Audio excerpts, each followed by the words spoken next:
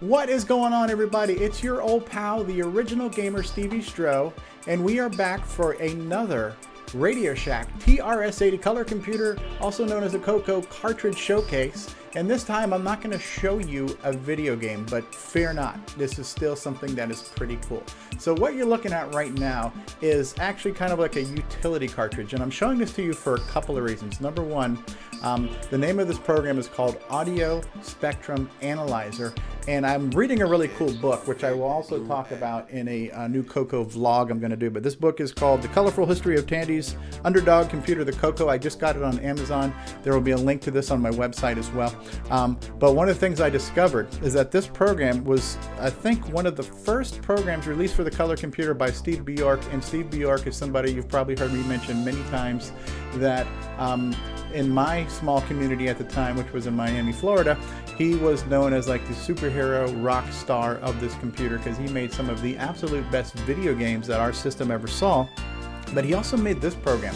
And what I cannot show you right now is what this program looked like in this actual demonstration. I'm running this program on an emulator, and I don't have any way to get, as far as I know, any sound into this emulation. But what this program did was somehow you could plug into the computer, either probably through the cassette port, and plug it into your stereo system, and then you saw these different color graphs, and it was real-time audio data on the sound coming through here. And it's broken into three sections, so it's like your low range, your mid range, and your high range. And if you've ever seen a graphical equalizer, if you've ever messed around with music, you kind of get an idea what these things look like.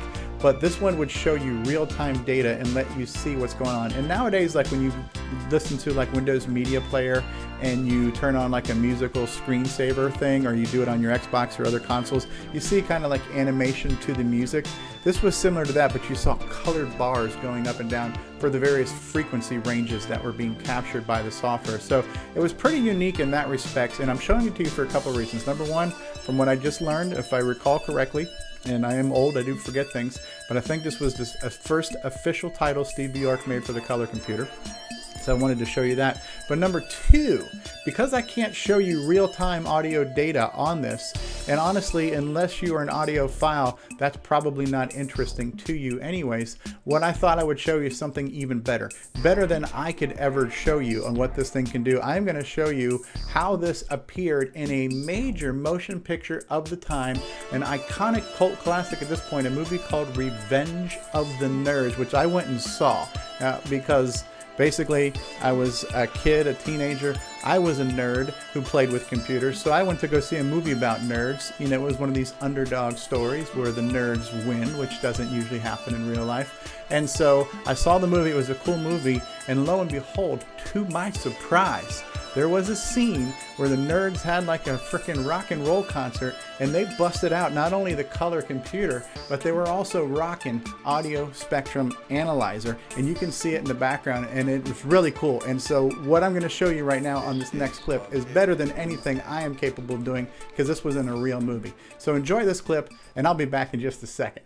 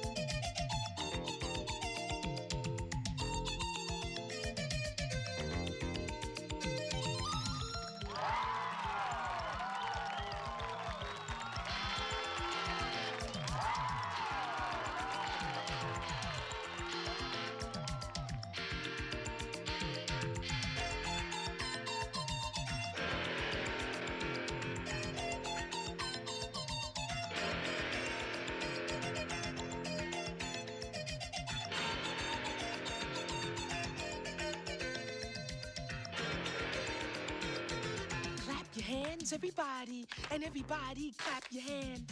We lambda, lambda, lambda, and Omega move. And we've come here on stage tonight to do a show for you. We got a rockin' rhythm and a high-tech sound that'll make you move your body down to the ground. We got Poindexter on the violin, and Lewis and Gilbert will be joining in. We got Booger Presley on the mean guitar, and a rap by little old me, Lamar. We got Takashi beating on his gong. The boys and the moves are clapping along, and just when you thought you seen it all, along comes a lambda 4-foot tall. So worms will come on out here on the floor, so we can work our bodies like never before. Break.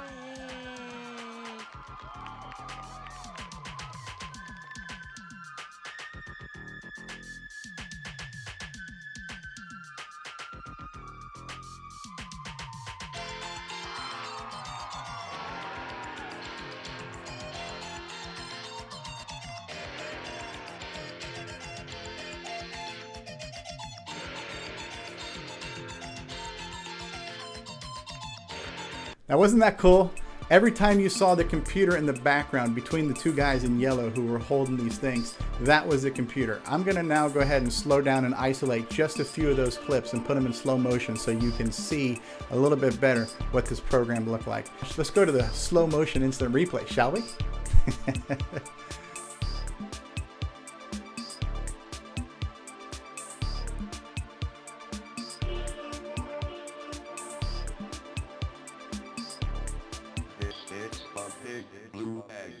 All right, there you have it. I just showed you in vivid slow motion what this program looked like on a major motion picture. If you have not seen Revenge of the Nerds, find it. Go get it. It's an awesome, at this point, I guess you can call it a period piece, right? Because it kind of captured the 80s. It definitely captured what it was like to be a nerd, to be an underdog, and a Cinderella story where the little guy wins. And ironically, the name or the subtitle of this book was The CoCo is the Underdog Computer, which it really was. This computer was competing against some really well-known, big-name machines like Apple, Atari, and Commodore, and we got a lot of flack from a lot of fanboys from a lot of other systems. So I can totally relate to feeling like an underdog. I felt like an underdog in my own life before I got into computers. Once I got into computers, we all felt like underdogs because at that time anybody who played games or played with computers was considered a little bit of a nerd and a social outcast anyways. So seeing the Underdog movie with my underdog computer was pretty awesome. And now that I'm reading a book about my underdog computer, I thought that was cool too. And just also, this is kind of a special random video that's not part of my normal video game series, but the other thing I do want to mention is that because I've been collecting information on the color computer and I'm making a lot of new friends and connecting with some communities, I have put together something on my website which is a link of all kinds of stuff to get to the color computer. And matter of fact, some of the people who've been watching my videos say, this is really cool, how can I play these games? On my website, there's a whole page dedicated to the color computer with links to all types of resources. Look under emulators, and this will give you links to download the emulators to run the software, and there are links to download games. One of the links is for a project that's called Mocha that actually runs the entire computer in a web page, and you can even play the games right there in that web page. So if you want to try out the color computer and not have to download or install anything, check out the Mocha browser-based emulator. Pretty cool. All on my website, ogStevieStrow.com. I hope you enjoyed this special presentation video of Audio Spectrum Analyzer for the Radio Shack TRS-80 color computer, also known as the CoCo. This thing came out in 1981, and from what I believe, it is the first Steve Bjork title to be released for the color computer. And we can see here, this was the early beginnings of the awesome marquees that would be so prominently featured on different types of programs from Datasoft. You would see these, and later on you would see these animated to music as the opening title sequence would play. And this was just the beginning of all kinds of great things. So I hope you enjoyed this special presentation, and don't forget to go to the website and check out all things CoCo. I will see you all next time. Thanks. Thank you so much for watching. I hope you enjoyed this video, and if you did, mash that like button and give it a big fat thumbs up. If you have not already subscribed, hit that subscribe button. If you got something you'd like to say, throw out a comment, tell me what you thought about this video, and tell me what you'd like to see next. And I'd really love it if you could share this video with your friends. Help me grow my channel. And if there's anything else you need to know about me, visit my website, ogStevieStrow.com. Until the next time, I will see you all later. May the force be with you. Peace out, and bye-bye now.